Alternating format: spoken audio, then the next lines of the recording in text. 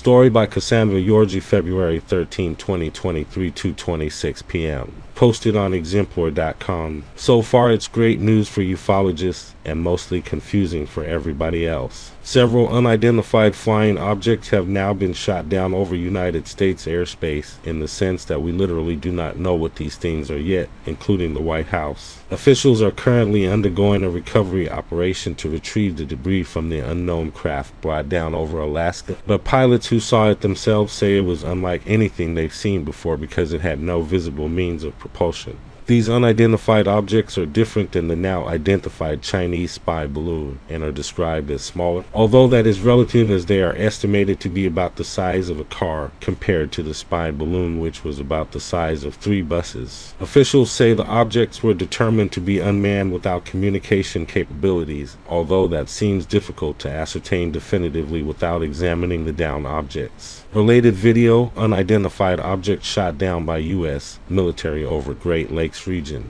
Retrieving the debris is turning out to be a challenge due to the wintry conditions and difficult to traverse landscape over which the UFOs were shot down. Canada is also in the process of recovering remains from something unidentified trespassing in their airspace, and Prime Minister Trudeau has been working with President Biden to cooperatively address this potential threat to North America. Why are so many unidentified aerial phenomena, to use the government's phrasing, popping up all of a sudden? Data scientists say it's because they've adjusted the parameters of what they are searching for based on the discovery of how many relevant objects were going undetected. Essentially, they've tuned the monitoring systems to look for smaller objects than they were previously. Anybody who's spent any amount of time stargazing or looking at TikTok videos already knew there were unidentified things whizzing around way up in the sky. But the understandable first assumption is that the government already knows about it because they monitor airspace. Then there is the matter of who do you tell. It's not like there is a UFO hotline to report sightings, and many skeptics discard all reports as if unidentified equals aliens, which clearly it does not.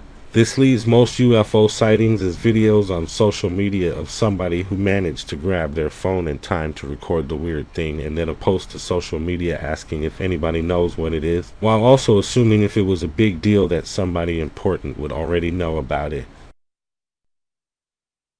If you like this content and want to watch the skies with us, then please subscribe, like, and share. Thanks for watching.